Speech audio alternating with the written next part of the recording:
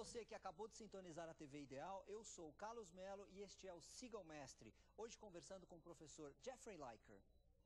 Jeffrey, if I know the system, if I know the principles, and I know it is revolutionary and fantastic, let's apply to all companies and be happy and successful forever, right? Right. This is the trick? This is the solution for all the problems? The question really is not how can I copy Toyota, or if I copy Toyota's principles, do I suddenly become great? But how can I create principles that become part of my culture, whatever my company is, so I too can be a high-performing organization and always looking out into the future about what I want to be. The point is that even in Japan, Toyota doesn't recommend other companies try to adopt the Toyota way. They suggest that they adopt their own way, but they can learn some things from Toyota, and they can learn the importance of investing in people. They can learn some of the concepts and ideas like waste elimination. What is waste? And here's some tools for making things flow better so you don't have wasted steps in between. So there's those kinds of tools, but seeing a company that's successful by having a long-term vision and a philosophy and taking the time to hire the right people and train them and teach them the culture, those are sorts of things that you can learn, but then you have to do them. And it took Toyota decades, so why would it take other companies less?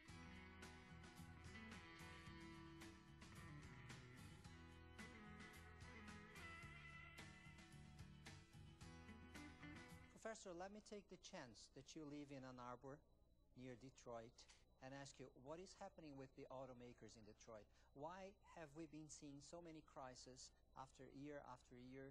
And if we have like revolutionary techniques like Toyota Way and things like that, why is Detroit always in crisis?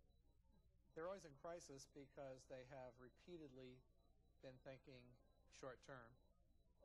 And I think it's somewhat of a disease of American companies, maybe Western companies, but because they're so focused on two things. One is short-term quarterly returns. Second thing is the short-term results. Short-term results, okay, which are led by a leader, and we have this cult of personality of whoever the CEO is. So when a new CEO comes in, his job is to remake the company, put his imprint on it, and introduce his own programs in his own way. So the companies are constantly starting and stopping and starting and stopping.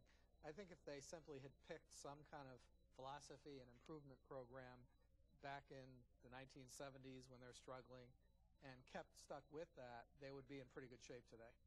But because they would adopt a program, and at some point it was employee involvement, and another point it's the Ford production system or the General Motors competitive manufacturing system, at some point it's a Kaizen program. So there's so many different programs that people just get confused, and they start and they stop. So the result is that Toyota, they like to use the term, we think of ourselves like a tortoise, just slow and steady, and our competitors like a hare, starting and stopping. So at some point, because the American companies didn't take seriously the long term and developing and having the capability and the product lineup needed by the market, it caught up with them. How do you see the future of this industry? The auto industry, I think the American companies are going to become lean and smaller. They're going to have to accept that fact, and they have a lot of momentum, so they're not going to disappear.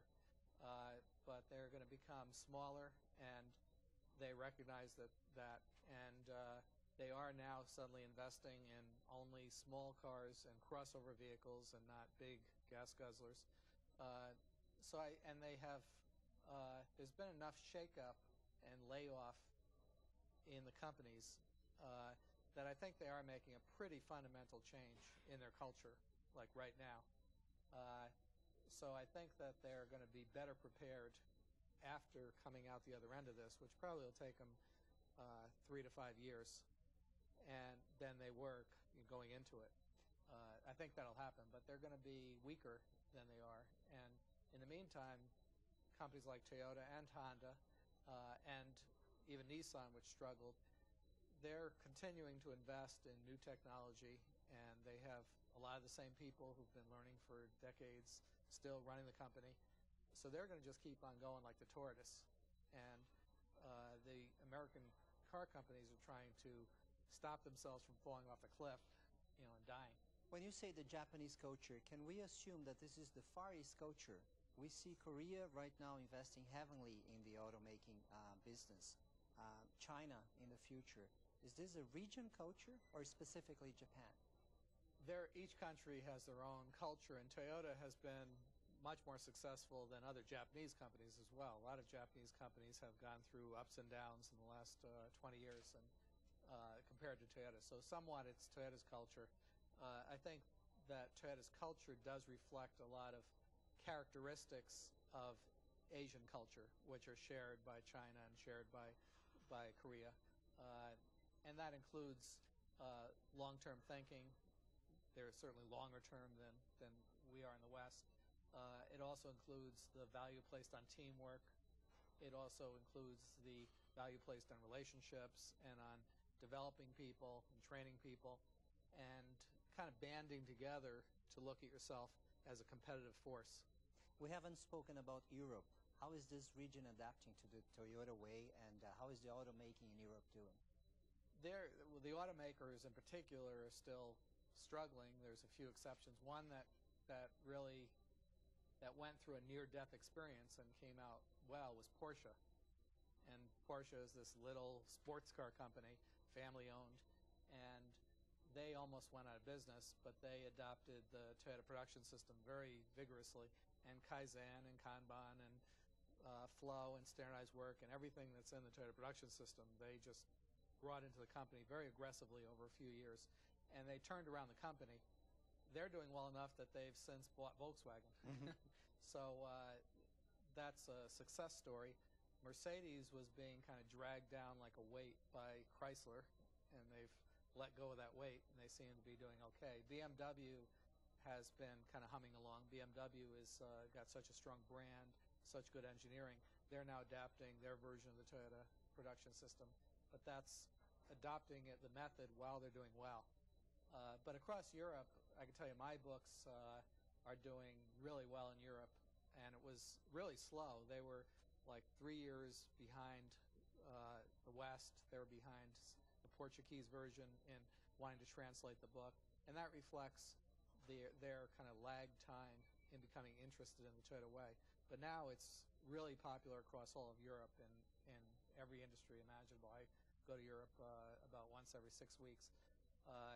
And there's a lot of companies there that are in kind of niches, like if you look at Sweden, or if you look at Spain and Italy, or if you look at even Germany, there's a lot of places where long-term thinking is actually more natural, I think, than in the United States, and where companies started family-owned, and when they have a little bit more of the philosophy, particularly in a country like Sweden, where they have a little more of a people-oriented philosophy like Toyota, and they're really eating this stuff up. Professor, thank you very much for your time, and thank you for all the information you've given us. Thank you for having me. It's been a pleasure. Take care. E o Siga o Mestre dessa semana vai ficando por aqui. Quer mandar sua sugestão, quer falar com a gente? Então mande um e-mail, sigaomestre@idealtv.com.br. Muito obrigado pela sua audiência e até a próxima semana. Thank you very much. How do you like it? Oh, it's fine. O mundo conhecesse um novo poder. Tá vendo? Presta atenção. It's also the man for campaign.